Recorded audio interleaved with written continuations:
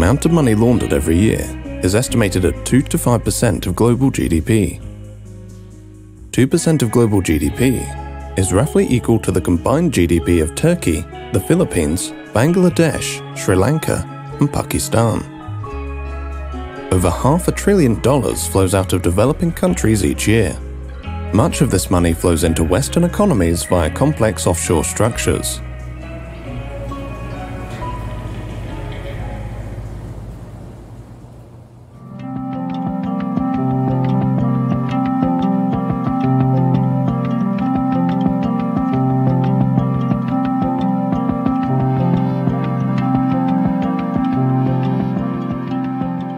In 1952, the future Kenyan President Jomo Kenyatta is imprisoned by the British colonial authorities. He becomes a symbol of Kenya's struggle for independence. Jomo Kenyatta is viewed as Kenya's father of independence, so to speak. He used to go by the name Johnston Kamau. He used to be a water meter reader in the colonial government's municipal council. He was also fairly well-spoken. I believe that's part of the reason why he was selected from amongst the political intelligentsia at the time. Upon his release from detention, the near-penniless Kenyatta becomes a close friend of the last British governor of Kenya, Malcolm MacDonald. In 1963, Kenyatta is elected as the first Prime Minister and later President of independent Kenya, while Malcolm MacDonald becomes the British High Commissioner. The government and civil service of the new country is comprised primarily of what the British called loyalists. Post-independence, Britain retains a number of military sites in Kenya. Today, Britain trains 6 infantry battalions in Kenya every year. 60 years after independence, the Kenyatta family is one of the wealthiest in Kenya. The Kenyatta family have vast investments in land across the country, right down to the coast, all the way up to the what was called the White Highlands. They own the biggest milk company in Kenya. They own one of Kenya's biggest banks. They have a chain of hotels. They're building a sub-city right now, just right outside the bounds of Nairobi City. There's always been an open question about how Jomo Kenyatta was able to become such a rich person. Just 1 or 2 years after becoming president. His salary at the time doesn't match the kind of wealth that he has. There have been memoirs written by, people from his administration that say that he essentially would, engage in land grabs of very, very prime pieces of land owned by members of the settler community, etc. A declassified CIA report noted that funds provided by foreign governments in order to pay for the redistribution of land from colonial settlers to landless Kenyans had allegedly been used by the Kenyattas and their associates to buy land for themselves. Today, the Kenyatta family are the biggest landowners in Kenya, holding over 500,000 acres of prime land across the country, while many former Kenyan freedom fighters and their families who fought specifically for the return of their land received nothing. Jomo Kenyatta passed away in 1978. His son, Uhuru Kenyatta, followed his father into politics. The country's President Uhuru Kenyatta was among the world's rich who were named this week in the Pandora Papers. According to the Pandora Papers, Kenya's President Uhuru Kenyatta and 6 members of his family have been linked to 13 offshore companies. And what was revealed is that the family had invested in offshore structures. If you're including the extended family, as early as the mid-70s. Uhuru Kenyatta was listed as a beneficiary of a trust that, so to speak, belonged to his mother upon her death. Uhuru Kenyatta claimed to be an advocate of transparency, and cracking down on corruption was a central theme of his term in office. This dragon, this beast called corruption, is an animal that we intend to slay. President Uhuru Kenyatta welcomed the leakage of the Pandora Papers, saying the publication of the papers will go a very long way in enhancing the financial transparency and openness required in the country and around the globe. In Kenya, 2/3 of the population live in poverty, on less than $3.20 per day. 70% of Kenyan families are chronically vulnerable due to poor nutrition, food insecurity, and preventable diseases. Kenyan law requires the president to provide a list of financial interests to the Ministry of Finance each year. What we own, what we have, is open to the public, and we declare every year. And I've always said, if there is an instance where somebody can say that what we have done or obtained has not been legitimate, say so. We are ready to face any court. He said that he's made his wealth declarations, but we've never seen them. Secondly, families of politically exposed persons don't have to declare their wealth. Between the year that he got in 2013 and today, those have been very good years for the Kenyatta's wealth. There is this feeling that the Kenyatas, as well as other political elite, they have become fabulously wealthy at a time when Kenya is suffering from the worst levels of corruption that it has seen in years. How it's been described is that there's been one rule for the elite, especially the elite that's connected to power, and another for everybody else. So that's what the perception is. I think I'll leave it at that. Yeah. The Kenyatas are what are known as politically exposed persons, or PEPs. A politically exposed person is someone who holds a public function and as a result presents a higher risk of being involved in bribery or corruption. Politically exposed persons, in theory, have access or potential access to public funds within particular countries, and our investigations have come up with lots of evidence that unfortunately there are PEPs who have been stealing public funds and moving it into places like the UK, either to hide it, to clean it, or to spend it. So PEPs are incredibly significant when it comes to the money laundering picture. And that's why professionals in the regulated sector, in the private sector, are supposed to do enhanced due diligence whenever they have a client who is a politically exposed person. Unfortunately, there are multiple cases that we have found where that clearly hasn't happened. I could think of one former political official who was accused of embezzling a lot of money. This was splashed all over the internet. Within the 5 years following that, this person was able to open several UK bank accounts, took out a few mortgages on UK houses, opened a UK company. Can you share who that person was? Because of slap suits in the UK, which I'm sure you're really aware of. We're very aware of them, unfortunately. I have to literally libel check everything I say, learn it like a script, and then say it, so I can't. Even if that is already in the public domain? Yeah. It's a big issue.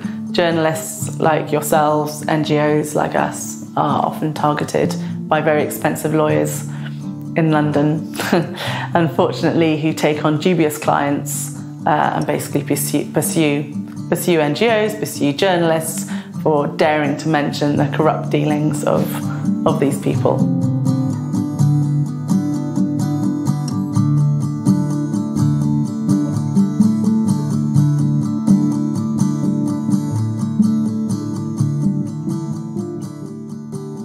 The Kenyatas are not the only developing world political dynasty who have amassed wealth and land beyond their known sources of income.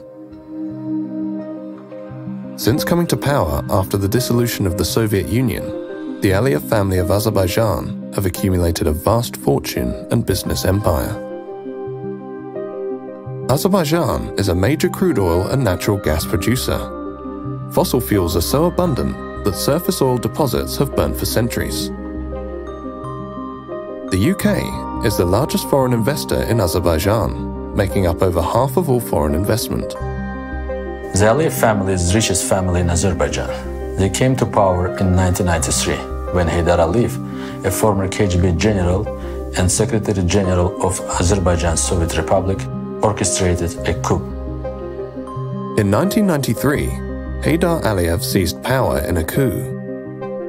Shortly before Heydar Aliyev's death, his son, Ilham Aliyev, took over as president and has remained in power ever since. BP arrived in Azerbaijan in 1992 and after the coup signed a secret deal with the new president. Today, BP is the largest foreign oil company in Azerbaijan. The political opposition has always said that British Petroleum was responsible for the state coup. They brought Heydar Aliyev to power. I remember in 1993, during that difficult electoral and coup period, the British private security companies were doing something in Azerbaijan. Maybe they came to protect someone high-level officials of British Petroleum, or maybe they came to help protect members of the Aliyev family.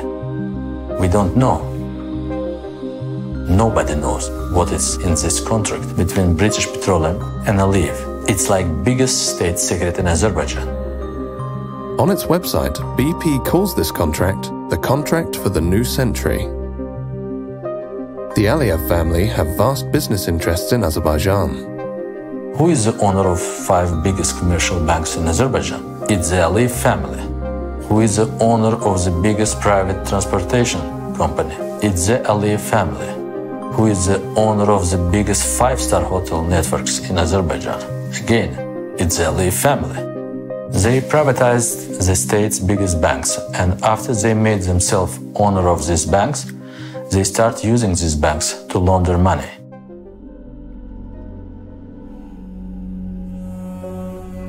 Heads of state and other major figures have deposited vast assets offshore. It's according to a review of nearly 12 million files from around the world. It's the latest report by the International Consortium of Investigative Journalists. The Pandora Papers expose a London property empire worth nearly $700 million amassed by the ruling family of Azerbaijan. So one of the properties that we looked at was on Conduit Street in central London. This property was bought in 2009 by a company owned by one of the associates of the presidency of Azerbaijan. And then this property was basically sold shortly after that to the daughter, who was 19 at the time, Arzu Aliyeva. And eventually it was sold to the Crown Estate, which is, owned by Queen Elizabeth II. The Aliyevs made a profit of £31 million. There was another property in Mayfair, Maddox Street, which was transferred to Heydar Aliyev, who was the 11-year-old son of the president of Azerbaijan. So, overnight, the tenants started paying their rent to an 11-year-old boy. In Kensington, there was a cluster of properties in one development called Thornwood Gardens. Over here in Holborn, there was a hotel.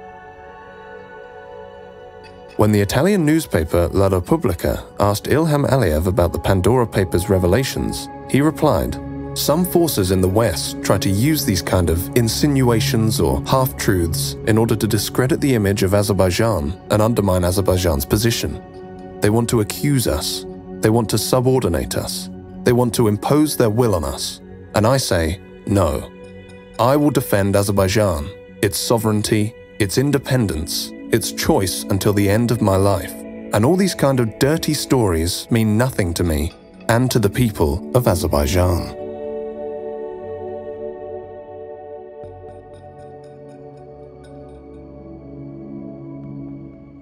In the Pandora Papers, we saw dozens of politicians and world leaders, current and former world leaders, with wealth offshore. Offshore service providers are supposed to conduct enhanced due diligence and really scrutinize the sources of wealth of the politically connected people that they provide services to. The Pandora Papers revealed that offshore service providers did not conduct sufficient due diligence on their politically exposed clients. There was some light Googling, running names through risk databases and things like that. The people conducting these checks are really doing checks to be seen to be doing checks. At the moment, it's very hard to pursue large banks and big firms for money laundering offences because we do not have a failure to prevent money laundering offence within UK law, which Transparency International very much believes we should have.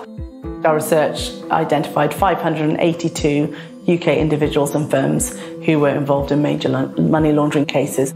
You have people who will turn a blind eye to any anything they may discover proceed anyway, and those who maybe don't do enhanced due diligence when they should, you will find individuals and firms that will actually deliberately go out to try and get the services of those who are potentially involved in corruption and criminality, because it's big business, it's big money. There are 84,000 UK properties that are owned anonymously. Now, of course, some of those will be owned with the legitimate money, but it's quite possible that a lot will be owned with suspicious funds. Baku, the capital of Azerbaijan, is an unusual place. It is not just the prevalence of stray cats that make it unusual, because even more prevalent than cats are police and security officials. There is a security official on every street, on every corner, even underneath bridges. Ornate parks of marble and sandstone are scattered throughout the city. Only in the suburbs and on the edges of Baku is the fairy tale confronted by reality. In 2005, Azerbaijan signed the UN Convention Against Corruption. One of the requirements of that treaty was to implement financial declaration for all state officials. Parliament ratified that treaty. Yet, until today, 17 years later, nobody is declaring their wealth. The first journalist who exposed the huge corruption in the government was killed at the front door of his house. After that, we saw that all journalists who spoke about stolen assets, they have a problem. They are put in jail. Their lives become extremely difficult. They are prosecuted, they are blackmailed with private family issues.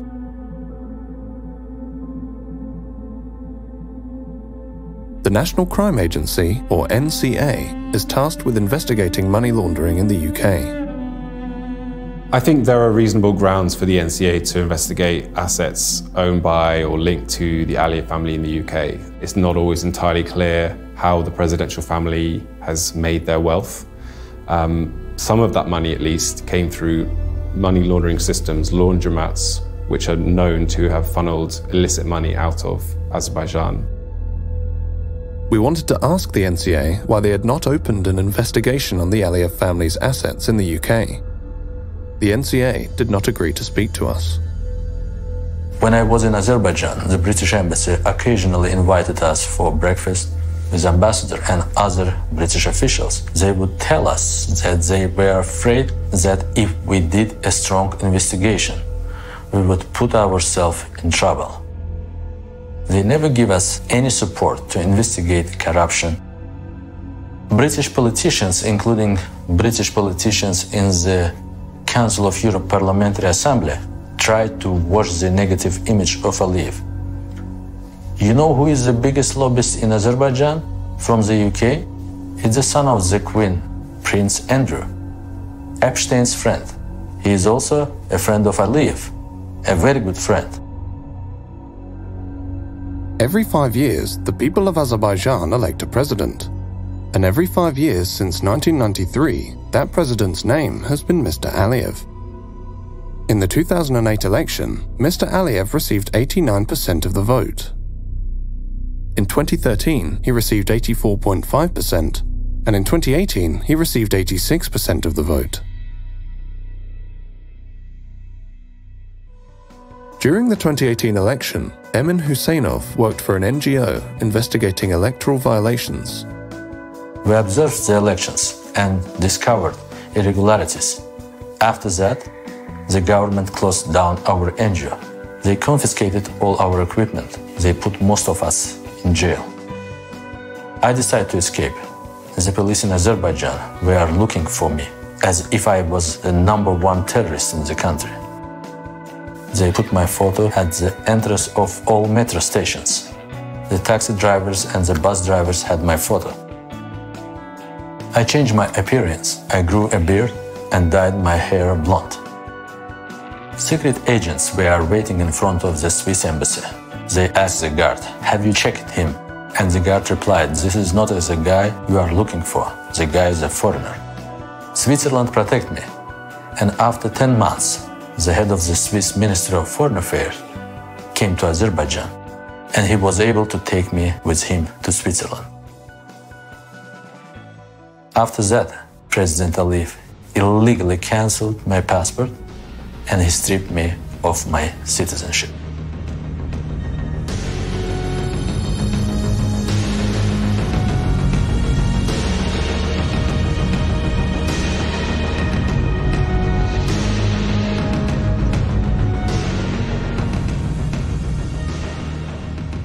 The Aliyev family's love of London property and use of offshore financial secrecy to hide their wealth is mirrored by another political dynasty of the developing world, the Sharifs of Pakistan. The Prime Minister of Pakistan has been disqualified from office. The court also disqualified the country's finance minister, Ishaq Dar. This verdict was unanimous. All the 5 judges declared that Prime Minister Nawaz Sharif is not an honest and sagacious person, and hence he should be disqualified. Nawaz Sharif is the 3 times elected Prime Minister of Pakistan. During his premiership in the 90s, Nawaz Sharif privatized many state-owned industries. The privatization policies which were initiated by Mr. Nawaz Sharif during his stints as Prime Minister during the 90s, that is the start of corruption, where a lot of state holdings, they were portrayed as if they are making losses, and then they were handed out to different political backers of Nawaz Sharif, his friends and his business associates. The government of Nawaz Sharif then passed a law that the tax authorities in Pakistan could not question the origin of money that entered Pakistan from abroad. One thing which we need to remember, and this is very, very important. When you're in the power, you can make laws according to your will. You can actually manipulate the system. You can bribe the people. You can get cuts from wherever you want. And this is what the Sharifs has been doing. And this is what they've been accused over the years. It's a close-knit family affair. In the case of Hudaybiyah paper mill, once you look at the directors and shareholders, it's only the entire Sharif family, the immediate blood relations, and a few cousins who are also mentioned as directors. To look at the shareholding of Ramzan sugar mill, that gives you an idea that it is run by Chief Executive Officer Mr. Hamza Shehbaz Sharif. Shehbaz Sharif is a younger brother of Nawaz Sharif. He was the leader of the Punjab Assembly while his brother was Prime Minister. He is accused of laundering tens of millions of dollars through the Ramzan sugar mill, a company owned by the Sharif family. Accounts were opened in the name of these low-level, low-wage employees who do not come into the tax net. Money used to be deposited in those accounts, and finally they used to land in the accounts of either Mr. Hamza Shehbaz Sharif, Mr. Sulaiman Shehbaz Sharif, or Mr. Shehbaz Sharif himself. In fact, these files which you see here, it gives the names, it gives the banking documents, the challans, everything which is mentioned in these, all the banking record, the names of the low-wage employees. Here is one example. You look at it. Mr. Masroor Anwar, he is depositing this in the name of Mr. Shehbaz Sharif. This is 1.6 million rupees. This was deposited in Habib Bank of Pakistan on 27th April 2017 when Shehbaz Sharif was the Chief Minister.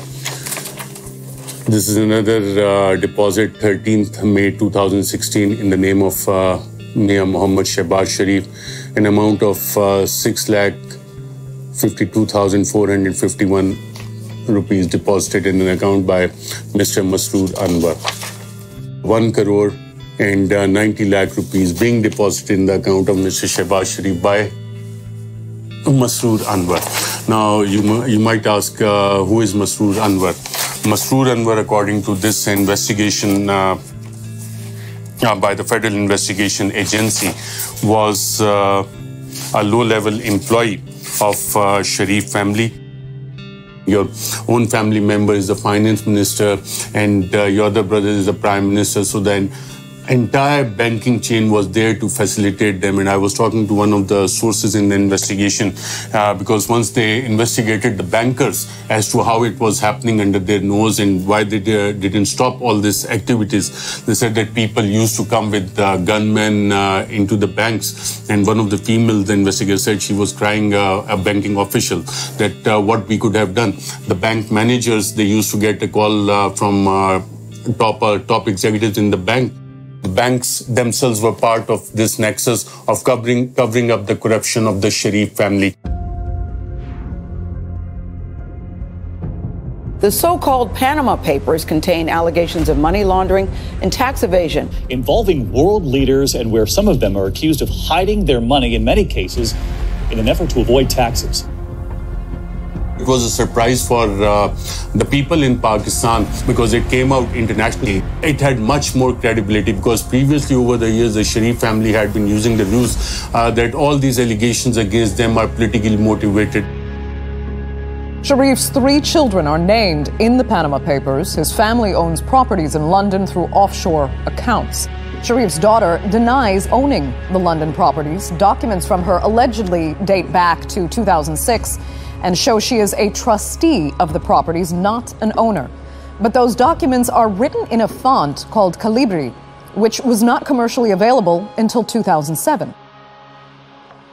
If you look at 1992 and 93, this is a very important time. Mariam assets grew 21 times. And there's no justification for that. In a single year, you are not a business owner. There's no business under your name, but 21 times your assets are going up. In 1992, Mariam Nawaz turned 19 years old. After the Panama Papers revelations, Pakistan's investigative agencies probed the financial affairs of the Sharif family. The joint investigation team basically found out that Mr. Nawaz Sharif could not justify the assets he had made from known sources of income. That was one of the main charges. The matter was sent for criminal prosecution. In criminal prosecution, there was a trial which went on for almost a year. And in that trial, not even a single answer came from Mr. Sharif about the origin of his wealth or the explanation of those 4 Avonfield flats in London. Where is the money trail? That they have never been able to prove. The Sharif family is believed to be one of the wealthiest in Pakistan, but the origin of their wealth remains a mystery. The flat that you're living in at the moment in Mayfair was actually named in the Pakistani paper, The News, last year as one of 4 which was illegally bought by your father through various Swiss and offshore companies. Why don't people who are actually blaming us for that go to the courts and prove it? But do you know who owns the flat that you're living in? Well, that is not the question right now. Why not? But it's the question I'm asking you. Do you know who owns the flat? Well, it's on a rent. I'm renting on a rent basis, which comes from every quarter from Pakistan. You're renting it personally, or the money comes from Pakistan? The money comes from Pakistan. I'm just like any other student living with his parents. I doesn't necessarily has to know about what the facts and who owns the flat and who pays for the rents and who pays for my living. The family deserves all this. It is not my fault that I was born in a rich family, in a wealthy family. My grandfather earned that with a hard work, sheer hard work. When you ask them that where you got this money from, they will start telling you the story of their late grandfather. At the time of independence, we came from India, we have businesses. Seriously speaking, there's no business in the world which has no money trail. If you look at their tax filings, it doesn't come out as a big industrial family. The Sharifs never featured in that rich families of Pakistan. But now if you make a list of the richest families in Pakistan, then definitely Sharifs would feature in the top 10, maybe in the top 5, because exact amount of their holdings as to how much is hidden in Luxembourg, in UK, in UAE, in Saudi Arabia, what is in different bank accounts in the United States, that is not known. Whether it is $4 billion or $5 billion, that is not known. In December 2018, as a result of the Panama Papers revelations, Nawaz Sharif and his daughter are sentenced to 7 years on corruption charges. Nawaz Sharif is granted bail for medical treatment in London and refuses to return to Pakistan. From London, Nawaz Sharif claims his downfall is a conspiracy by the Pakistani military. बिजली का bill बिजली बनकर गरीब पर गिर रहा है बाजवा साहब, जवाब आपको देना होगा। दवाई ना मिलने से मेरे पाकिस्तान का गरीब मर रहा है। बाजवा साहब, जवाब आपको देना होगा। गरीब की रोटी 10 रुपए की हो गई है। बाजवा साहब, जवाब आपको देना होगा।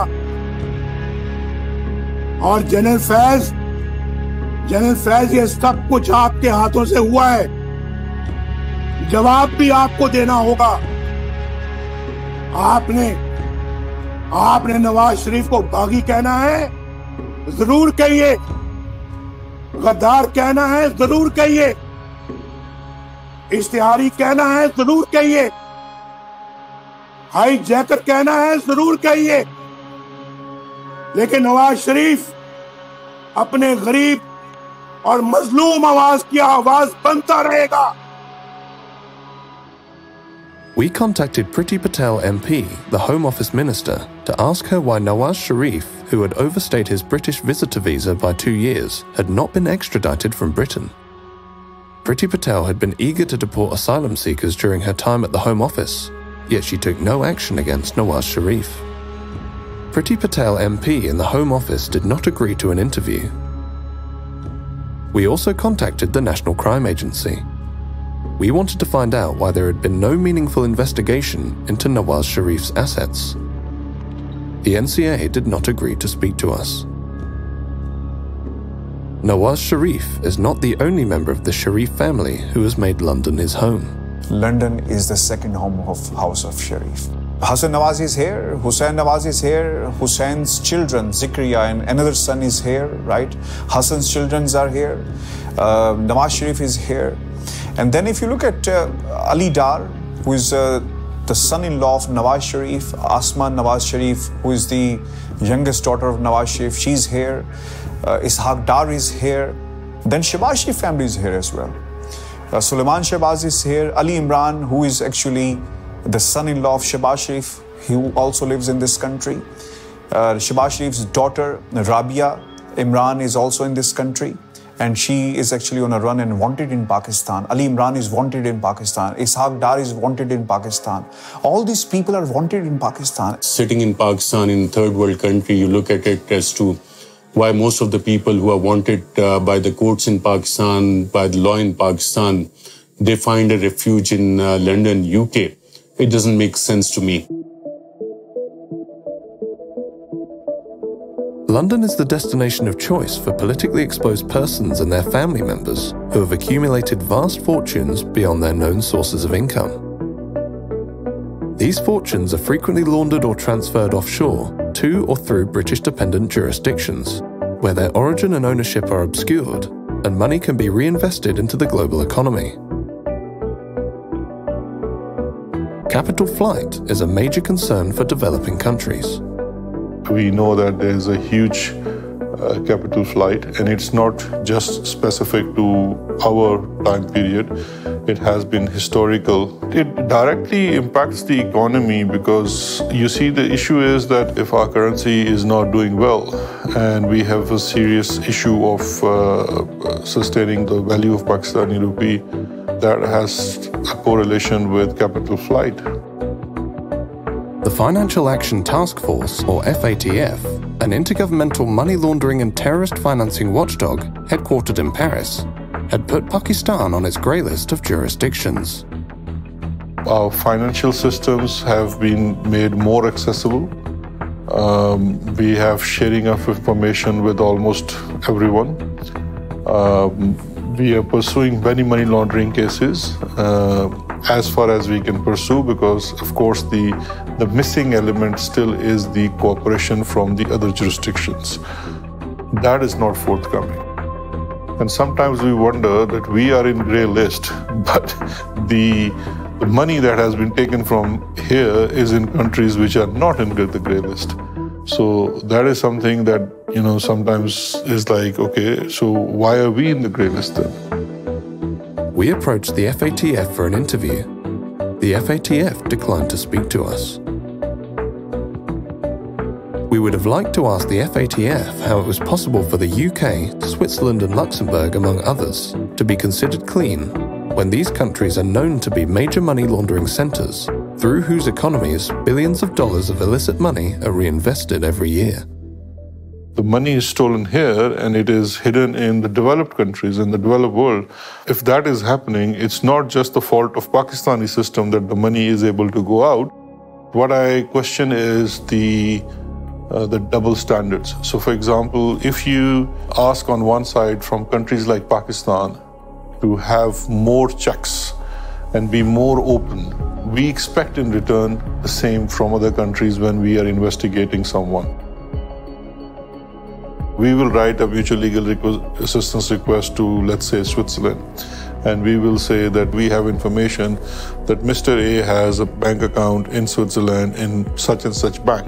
We don't know the branch, we don't know the account number, but he's definitely in the system and his identity, date of birth, everything is shared, and we will seek information. And maybe 1 year or 2 years after, we will receive certain questions from saying, can you identify the branch name, or can you give us the account number? Whereas we have said in our first request, we don't have those. When Pakistan Tehreek-e-Insaf government came into power, we formed an informal arrangement with the UK authorities called Justice and Accountability Initiative, and NCA also set up a small anti-corruption unit within NCA, which was to assist in Pakistan on its request. The Home Office and the NCA, the UK's national crime agency, are responsible for dealing with mutual legal assistance requests by foreign states. Pakistan filed numerous MLA requests in relation to the Sharif family's assets in London. The requests on Sharif families are taking a lot of time. It's taking way too long to take some simple actions like, for example, freezing of assets or investigating the assets or the activities in the UK when people are, facing charges or convicted of serious crime in Pakistan. Pakistan did its part. We did our investigation, we did our inquiry, but has there been any investigation on British side? We don't know. What about the Mayfair flats? What about the whole property portfolio of Hassan Nawaz that has come in Panama Papers? The impression that goes to people is that everyone who commits such crimes or who is involved in corruption ends up in London, living in Mayfair flats. The main issues for developing countries are Western countries. Unfortunately, here in the UK and other Western countries, we can be very good at pointing the finger elsewhere and saying, hey, look at all that corruption over there. But the reality is we are facilitating that corruption. We are complicit in the laundering of public funds because we have a ready-made system ready to go where corrupt individuals can hide, can spend, can clean their money. London and its role in the offshore world is that it's a money launderer's paradise. It's a money launderer's paradise or haven. It's a place where if you want to stash illicitly earned wealth, you can do so anonymously, and you can do so with relatively few checks and balances.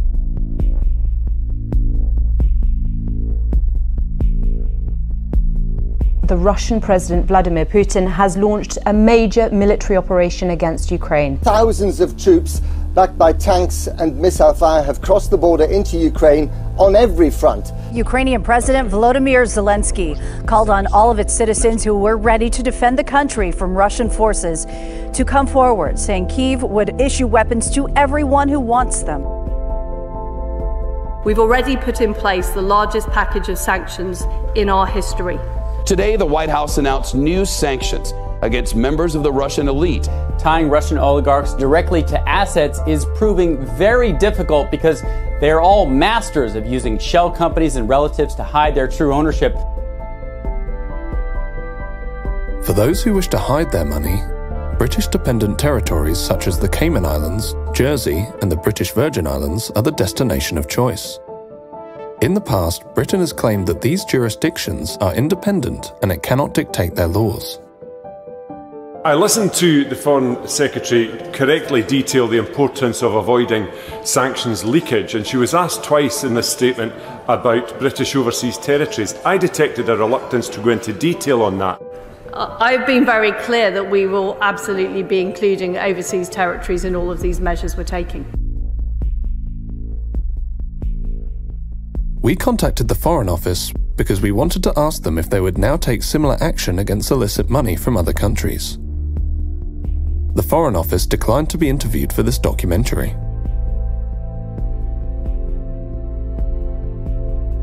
In order to help it seize Russian assets, the UK passed the Economic Crime Act. The aim of the Act is to help law enforcement identify and seize illicit money in the UK. The recent Economic Crime Act basically passed into law that any trusts that are involved in the ownership network of a property now have to declare the beneficial ownership to HMRC. However, that trust register is not public, so we're not entirely sure what information is even on it, whether that information is verified or how effective it is. Overseas trusts that own UK property will also have to register, well, under law will have to register there. I don't know how much that will be enforced in practice. It's hard to say. It's not really clear how exactly that's going to be implemented. And, you know, so for example, if we look at the register of persons with significant control over UK companies, a lot of people complied with that. A lot of companies complied with that, but a lot didn't. They declared what appeared to be potentially nominees. Now, the UK government has promised to reform Companies House. At the moment, Companies House is not empowered to check and verify the information that is submitted to it. It's quite possible to write down, like I said, Mickey Mouse or Donald Duck, not the real beneficial owner, and no one's really going to check that information. So when we look at setting up something similar for the property register, you know, we're likely to encounter the same kind of problems. How many of them are actually going to comply? And if they do, how do we know that that's the real beneficiary who owns that? How do we verify that? It's not hard to see why UK companies have become a vehicle of choice for corrupt actors, for money launderers to use to move and hide their wealth, because the enforcement is weak.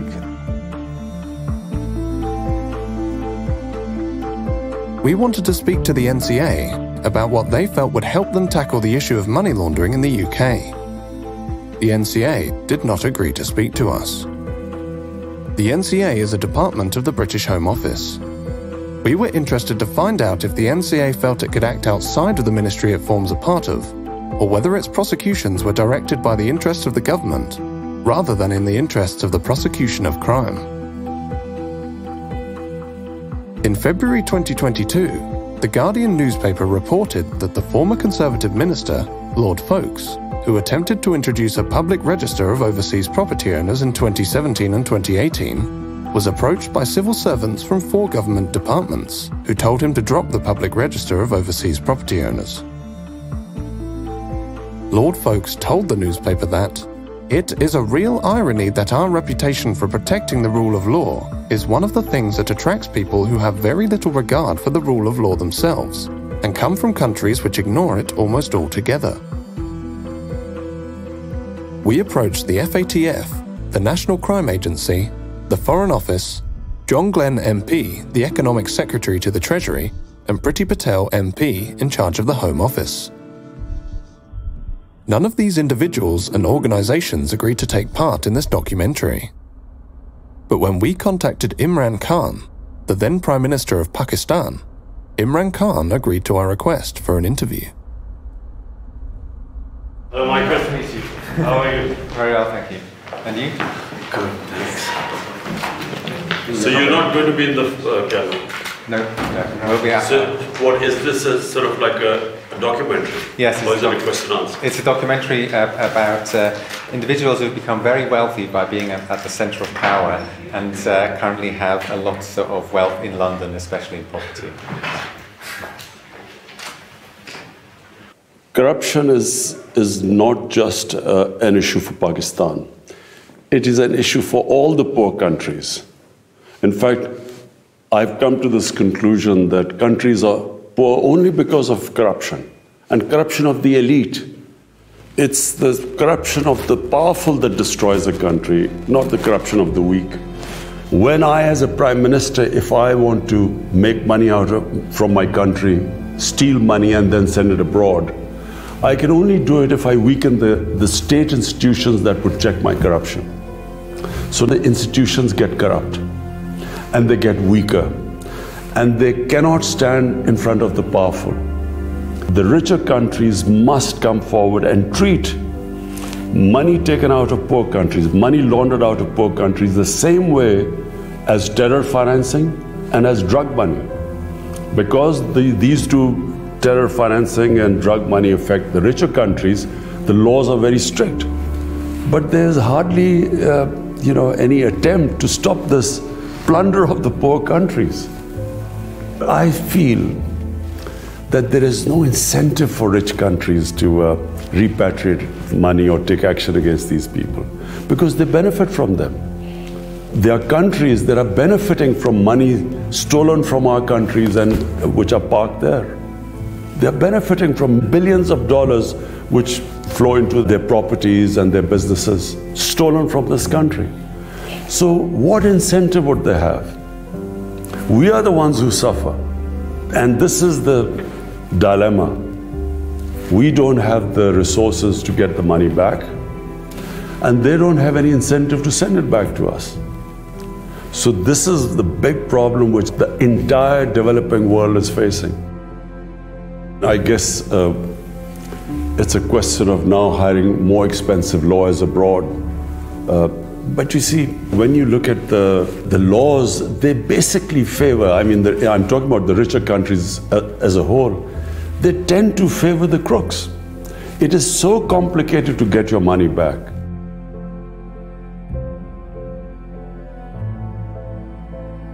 Imran Khan has raised this issue in almost every forum that the rich countries must take care of poor countries, and the care involves that the looted money that is now invested in the rich countries must be returned to the original countries. In Panama Papers, the properties of Sharifs are categorically mentioned, and all these properties are in the heart of London.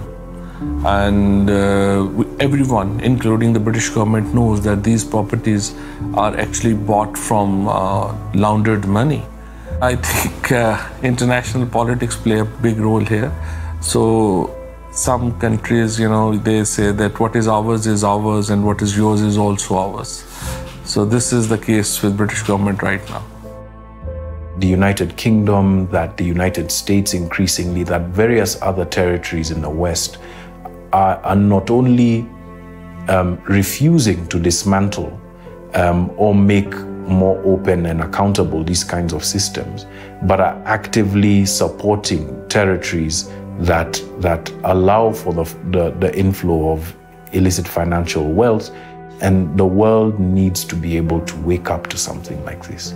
They'll shout about the Jeff Bezos and Elon Musks and Apples and all sorts of things, but they're eerily silent about the wealth that's being taken out and invested because it helps their countries. That's not right. We become victims twice, where when we are asking for our wealth to be returned, it becomes so difficult for us to have that happen. The Congolese still don't have the wealth from Mobutu Sese Seko's reign returned. The Nigerians still don't have wealth from Sani Abacha and many other people returned. I'd say the same probably of the Dos Santos regime. Countries that actively build these systems, actively finance these systems and protect them, don't do enough to be able to make them more open and accountable. That's just not right. Offshore leaks have revealed time and time again that politically exposed persons use secrecy jurisdictions to hide their wealth, launder their wealth, and reinvest that wealth back into the global economy. A large part of the international financial system and many of the major financial secrecy jurisdictions are controlled and regulated by Western interests. Imran Khan frequently spoke out against money laundering and offshore financial centers. His government challenged Western institutions and governments to return and reveal dirty money and undeclared assets of Pakistani origin, pursued an independent foreign policy, and angered the US by refusing to host CIA sites on Pakistani soil.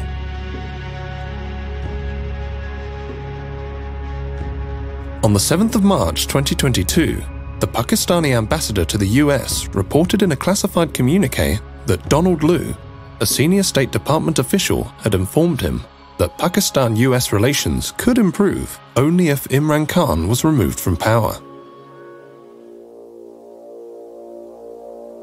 Khan actually accused the US of being behind a conspiracy to get him ousted from power. The Prime Minister of Pakistan accused the US of working with the opposition to remove him from power. There is absolutely no truth to that allegation. We are not going to let propaganda, misinformation, and disinformation, lies, get in the way of any bilateral relationship we have, including with the bilateral relationship we have with Pakistan.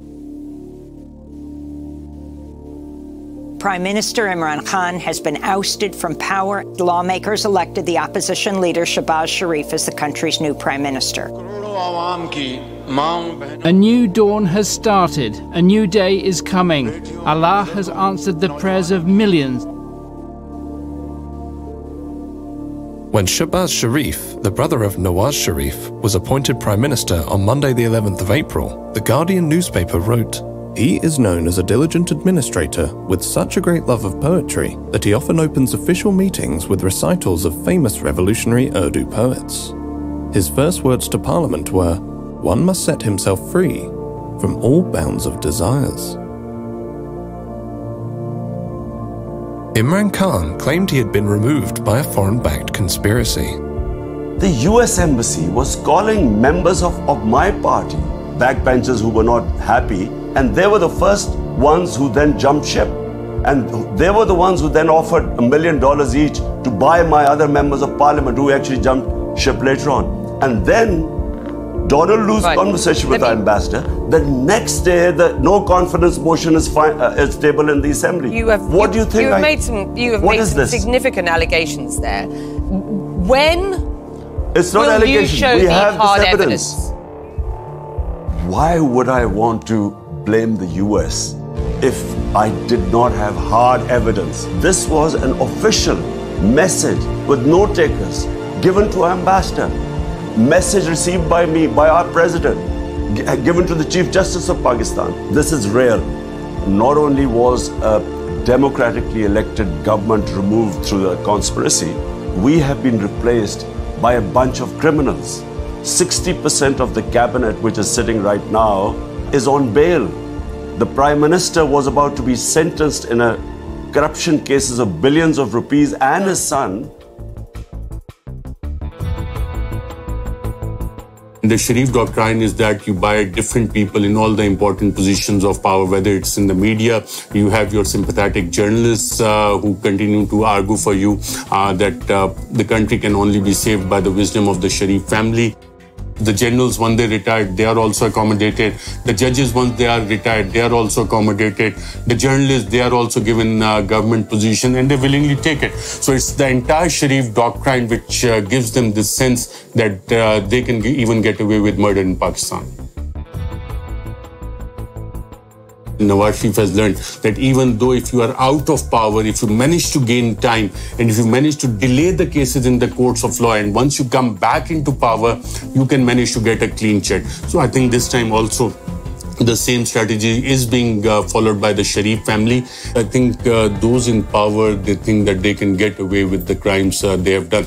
And Sharif family has been benefiting from them because of their international friends who have been coming to their rescue to strike the dirty deals.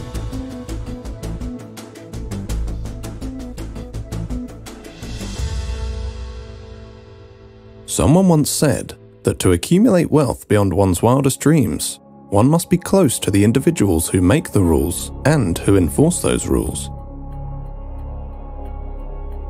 When Shehbaz Sharif's coalition government was appointed, one of its first actions was to pass an amendment to restrict the power of the National Accountability Bureau, which had been in charge of investigating white-collar crime by public office holders. The amendment, which was passed in June 2022, was to take effect retrospectively.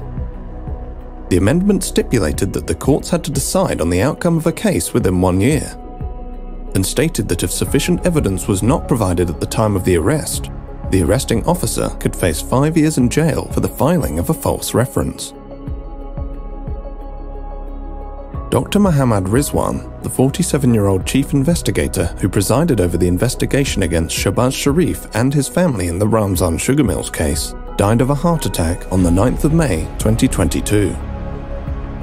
Another investigator on the same case suffered a heart attack and remains in critical condition.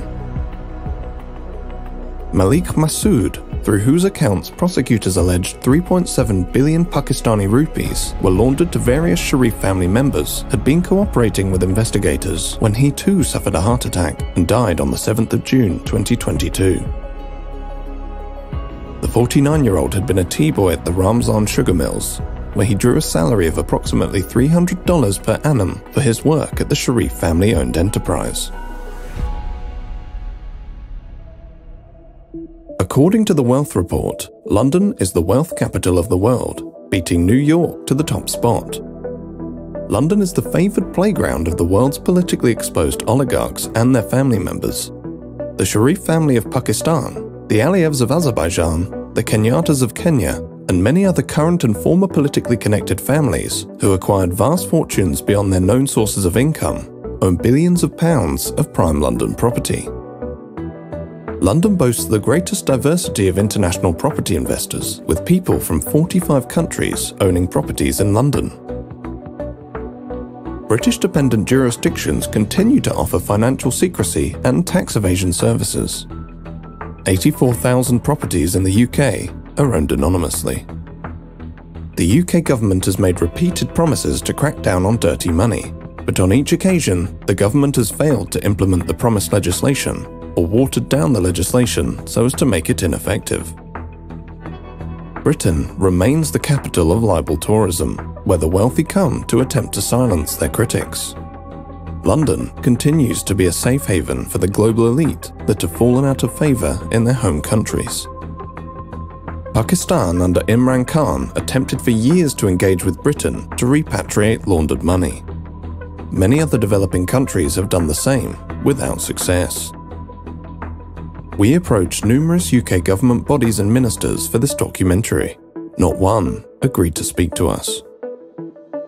The FATF, the Intergovernmental Money Laundering and Terrorist Financing Watchdog, headquartered in Paris, indicated in its first review after the ousting of Imran Khan that Pakistan had met all of the compliance recommendations to be removed from the FATF grey list.